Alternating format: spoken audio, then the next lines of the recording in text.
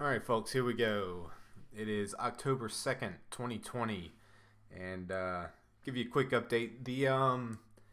I guess the main thing I wanted to look at this week, if you took a look at the route that I did last week, um, the major thing that held me up was the second one of these light puzzles. So I spent a decent amount of time trying to figure out the logic of both of these light puzzles, and I guess I just kind of want to give a quick update and just kind of go over the two light puzzles so I don't have to explain it ever again, and just kind of, I guess, to show the bizarre logic of both of them, and kind of the math behind that logic. I'll kind of briefly talk about, but not show it completely because I couldn't completely figure it out, to be honest. So yeah, the first light puzzle here, the objective of this is to have this one light be off while everything else to be turned on. So kind of like a donut shape, I guess, if you want to call it. And basically, the general logic is, if you hit the middle button, it's going to change all four of these corner buttons as so, and if you hit one of these corner buttons, it'll change the opposite, I guess, side buttons, like so. And so you kind of want to fiddle around with this thing until you kind of get it to be the pattern that you want it to be at. There's a couple of things that I look at for the most part as far as how to approach solving it, and the best way, if I can kind of line it up correctly, so the best way is to get it into this shape right here. So you get this nice plus thing, and all you have to do is hit this middle button, and then this will go off, and then these four will go back on, thus completing the puzzle. I'm gonna reset here just to get another idea of it. And kind of the best way I found in getting it to be that layout, this one might be tough, is when it kind of does a symmetrical thing like this. It's best to go on kind of opposite, just pick a opposite side and just kind of work your way through it. And I say that, but I might not be able to completely do it off the top of my head. Yeah, this works. Yeah, so now from here, I can pretty easily figure out how to get to that plus shape.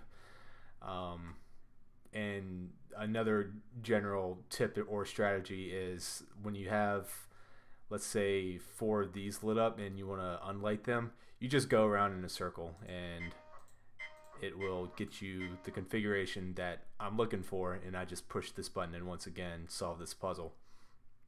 And that goes for, let's say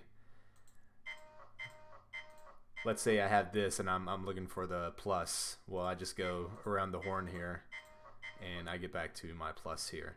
So it's kind of those patterns that I look for when trying to solve this. Let's see if I can get another one.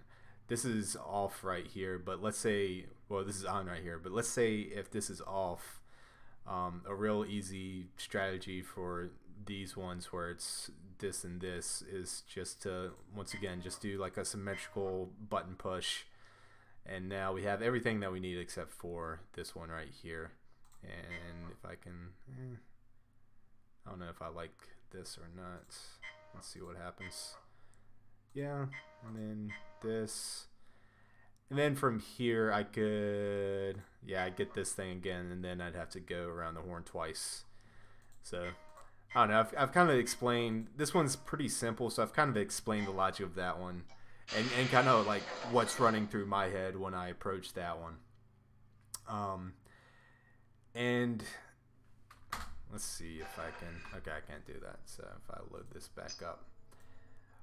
So I did a decent amount of research on this, and one of the things that I found, let me just go to this YouTube video here.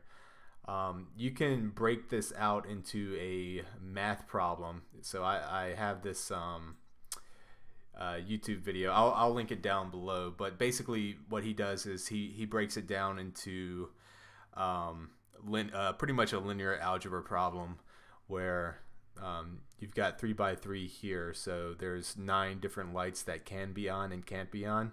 So imagine each of these being a button: 1, 2, 3, 4, 5, 6, 7, 8, 9. And then let's say you push button 1 here. This is operating on like a different rule set. So let's say if you push 1 here, then it affects 1. It will change 2 from being on to being off. So it affects 2. Doesn't affect 3. It changes 4. It goes from on to off, and then the rest, it doesn't affect it. And it kind of, you do that button by button and set it up like this, and then you do a whole bunch of math here, so you can kind of get the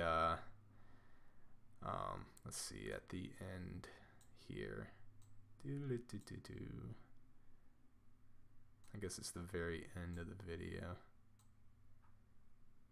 So basically, at the very end of the video, you set this up into a giant math equation here, and you want to get 1 here, 1 here, 1 here, 1 here, 1 here, and then zeros across the rest of the row. And then you can have your equation here to the side.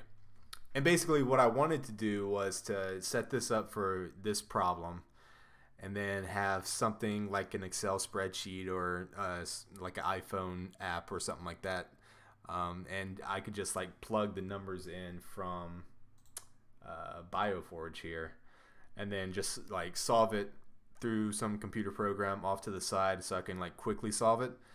But unfortunately, I think it can be done, but maybe I might just not be. I might be missing some kind of logic. But basically, when I put in the rows from BioForge and the logic from BioForge, 2 of these rows equal each other, so it's kind of hard to get it down to that what is it called? I forgot. I'm a math major.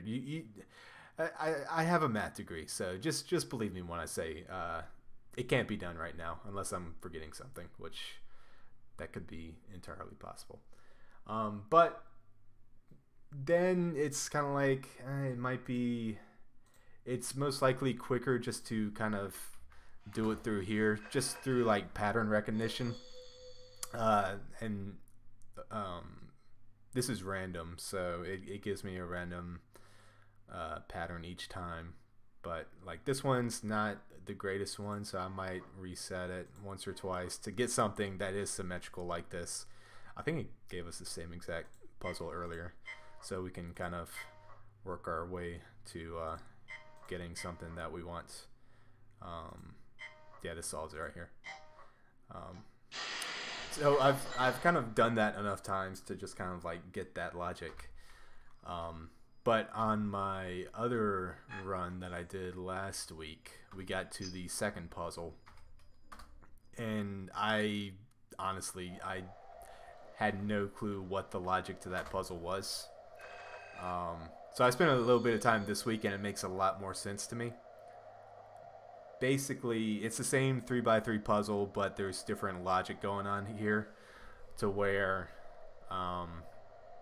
it depends on, it looks more at rows and diagonals and columns than the last one did. So it starts out assuming that 5 was the thing that you hit last.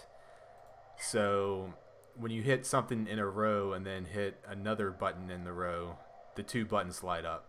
So it started at 5, then I hit 6 here, and 6 and 4 lit up. So I hit 6 last, so if I hit 9 down here, 9 and 3 light up, right?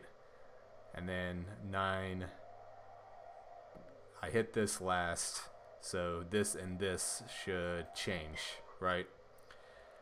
So let's see, and I hit, what did I hit last? This. So diagonals work like that.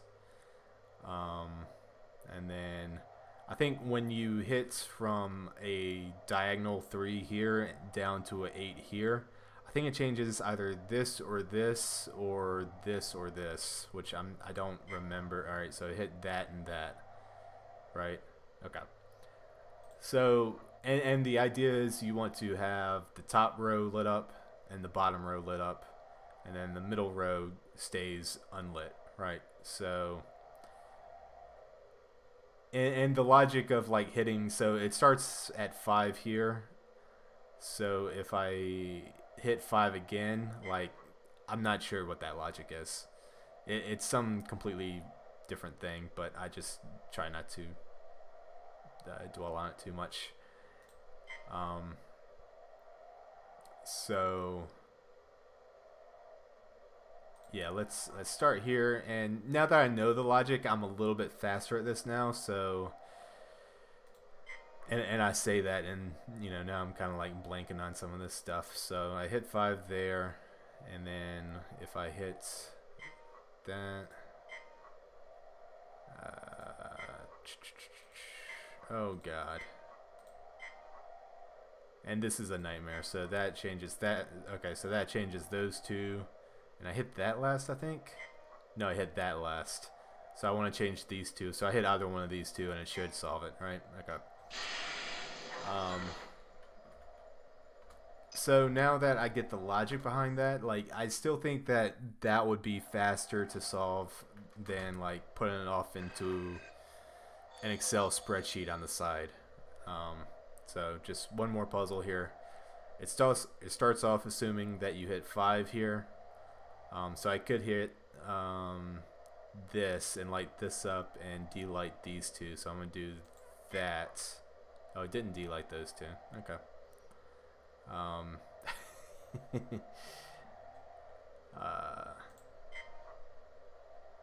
So I hit that last, so I can change these two.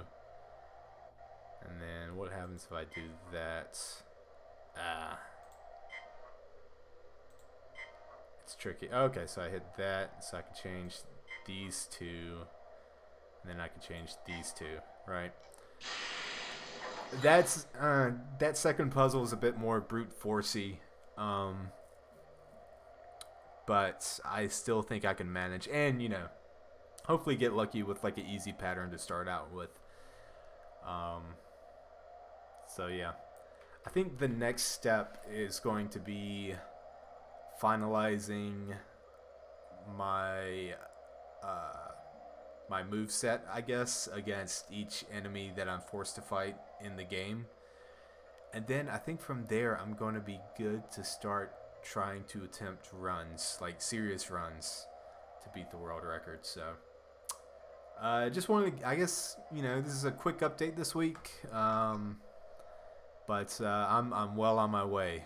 I think I'm going to in a couple of weeks, I think it's going to be time to go for the record and be immortalized on speedruns.com. So I think I'm going to set up a live stream probably on a Monday, because I took a couple of days off from work. So I'm gonna spend an entire day on Monday.